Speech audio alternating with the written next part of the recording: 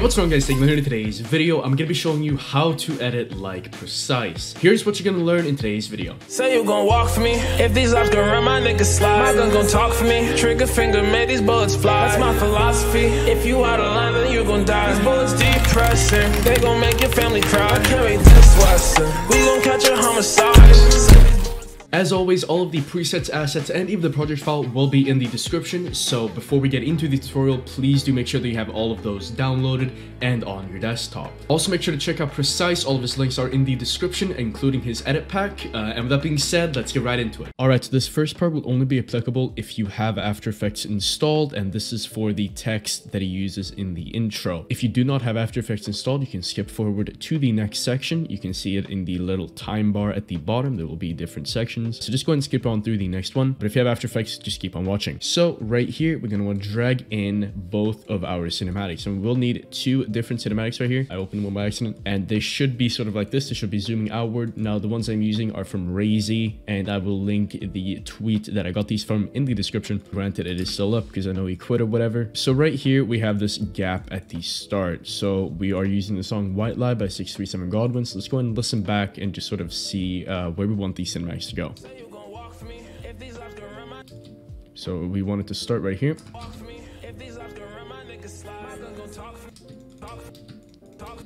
And we want that to be right there. So now that we have that, let's go and section that off. So we drag this up here so that it starts right there. And let's go and hold control on our keyboard, left control, and drag and time stretch it down right there. Now let's go and do the same thing for the other cinematic and make sure that the first screen is on black. Drag that in there, time stretch it. Now this one was a bit longer, and it is important for these to be the same speed. So just keep playing around with the time stretch like this until they are both the cinematics you have are the same speed. So now once you have done that, just go and press S right there. And now you're going to want to open up your After Effects intro template that is in the description. All right, now once you have opened the template, it looks sort of like this, and you need to make sure that you have Burbank Condensed Bold installed as a font, obviously. But once you open it up, it should look like this. So you have that, goes out, like, subscribe, whatever. So let's go and type in the song name right here. You just click on the text tool in the top left. Just go ahead and highlight everything. Let's go ahead and do White Lie. And after you've done that, just go and do it on both of them. So White Lie. Now go and click on this and just go and go to Align and center it. And go ahead and do the same thing here. If it doesn't quite center like this, what you need to do is you need to select the text track. You need to go up to Layer, to go Transform, and then Center Anchor Point in Layer Content. This will center this little thing right here, and this is what After Effects uses to gauge where the center point should be. So if you're ever having trouble doing it, just go and do that, and then click Align again, and everything should be fine. Now, once you've done that, just go and click on File, Export, and Add to Render Queue. Go down to Output Module, and this will come up. Click on AVI, Channels, RGB plus Alpha, and Audio Output Off. Click OK. And click Render. Now you need to change the name down here if you don't want it to overlap, whatever, I don't really care. Type that in, render, and it should be very, very quick. All right, now once the text is finished, just go and drag it in right there. Just go and overline it, click Properties, Media, Alpha Channel, None to Straight Unmaddened, and click OK. Now, if they don't quite sync up, what you're going to want to go ahead and do is just split them in the middle and time drag them like that. If they, like I said, if they don't overlap. All right, now I just realized that I forgot to show you how to velocity remap. So let's go and do that real quick. Just go and insert Move Envelope Velocity. Go and go like 1/4 of the way in on both of them right there. And then go to the end. Set that to 200, that to 200, this to like 65, and that to like 65. Set this first frame to fast and this last one right there to slow. Then go and do that for both of them. Pretty easy stuff, really. We just want to make it like sort of naturally blend together, I would say is the best description of it. And that's pretty much all you have to do. Once again, sorry, this is a bit out of like sync or whatever. Just forgot to show you how to do it. Now, once you've done this, everything should be fine. You can just keep on going. Now that we have these, you can go ahead and head into the presets that you've downloaded from the description. And just go ahead and drag in the Precise, where is it? The Precise Cinematic Zoom. So just go ahead and drag in that to both of them. Go to the gaps right here, go 1, 2, 3, 4, 5 frames out, and do that here as well. 1, 2, 3, 4, 5. Go and split the text up there, do the same thing, and then drag in the Precise Cinematic Zoom in to both of those so that the endings just sort of transition smoothly. As you can see, and make sure that the text follows with as well, so that the cinematic zoom is on the text layers as well. And now we have this. It is very good, and there is some shake on it as well, so it does look very, very clean. Now let's go ahead and drag in the first clip. Here is the first clip. Obviously, the link to the clip pack will be in the description, so don't worry about that. Now let's go ahead and sync this up to the first kill right here. So it should be right around here. Yep, so let's go ahead and sync it up to that. Let's go ahead and do that right there. So now that we have that, just go and drag this back to the start right here. Go ahead and find out where you want the ident to end. I've already marked that right there. And now go ahead and press U on this point, press S on the audio track, and then delete it right there. Now also make sure to press S up here and go to roughly the middle right here. Press S and then delete the first part. Drag the second part back, and then hold control and time stretch it so that it goes back. This will make it so this entire stretch is roughly 50% in velocity, and you can actually add a bunch of stuff, and it's just easier than only adding velocity. So now that we do have that, just go ahead and drag in the precise under ident, and it'll look like this.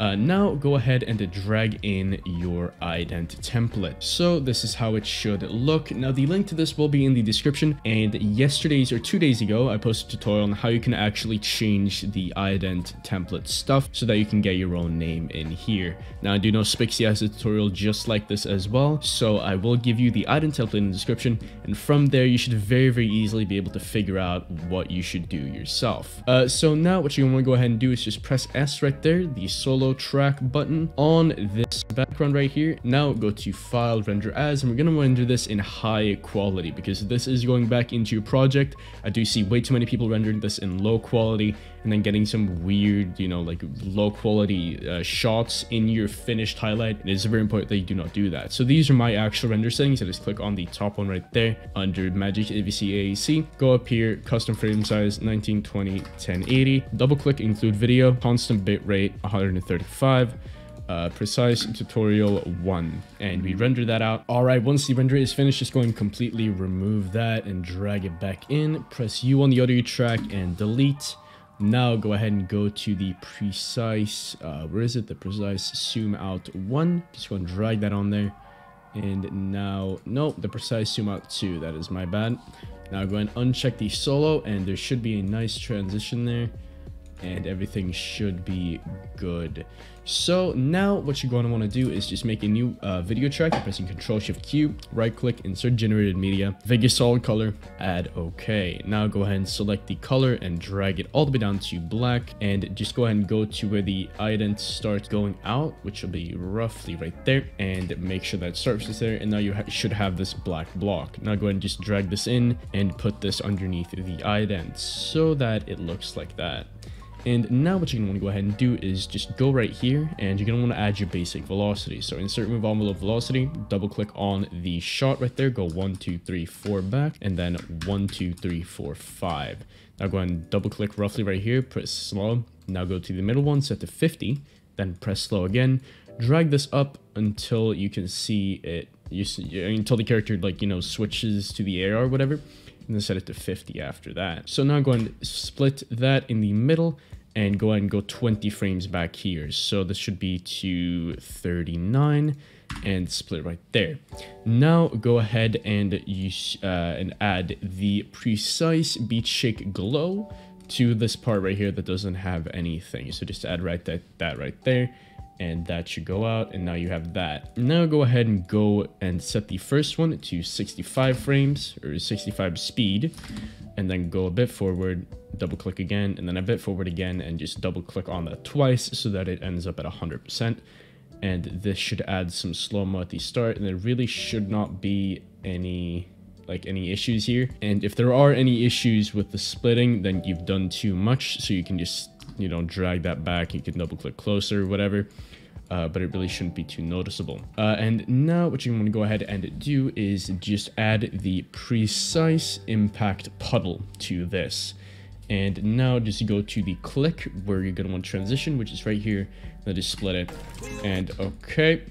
and go and do the same thing with the track audio. Now go to this right here, the sort of build up, and go back to the precise build up 20 frames and drag that in. So now we have this, and honestly it looks pretty good in my opinion, pretty close to the actual thing. Then again, I'm not 100% sure though, obviously. Now what you're gonna want to go ahead and do is just drag in your second clip right here. Now this, I've chosen an AR exploit for this because there is a beat right before, so we're gonna want to go ahead and mark the beat right there, and just go ahead and drag back and just go ahead and sync it up right there. Now go ahead and sync it up to the first shot right there, and then just drag this back out. Now in this scenario, there is only a couple frames in between here, so what I've elected to do is just completely offset the track right here, so that there is 11 frames of a delay, so that the exact sort of AR beat is on the beat.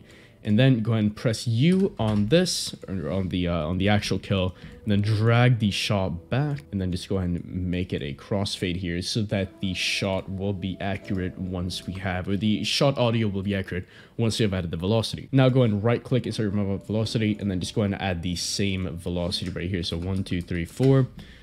Double click, and 1, 2, 3, 4, 5. Double click, right click slow, go through the middle, set to 50, slow again, and then drag this up to pretty much 1000%. I would say maybe a bit less, and then 1 frame forward, set to 50.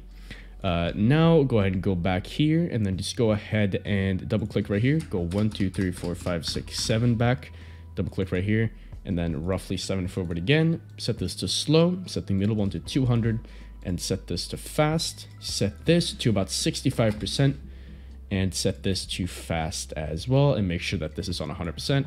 Now there should be like a thing there, and everything should be good to go. Now go ahead and split this right there, and set, or just add the preset called Precise Impact. Go ahead and put that right there. Then go ahead and split in the middle right there. Go ahead and add the Precise Beat Shake. Or I forgot to split actually, that is my bad. Just go ahead and split, Precise Beat Shake, add that. Now go ahead and add Blur Mo Curves from the Video Effects tab, Blur Mo Curves. Go ahead and drag default in there. Go to roughly like a third in, keyframe Z distance, add right there, and then set this to 0.9, and then set that to slow. Now this is going to be much better for like the actual impact right there, so that's very nice. Now go ahead and go to Dissolve Shake, and you can go and add this preset that I have called Pre-Shake. It looks exactly like this. I don't think any of this has changed. And now just go and go like roughly a bit later, just keyframe, drag that forward, set it to 0 right there, drag that, set that to like 7.5, and after that we have like a double beat shake essentially. So then last thing we're gonna want to do is just go 7 frames back right here, so 1, 2, 3, 4, 5, 6, 7, or whatever it ended up being, and add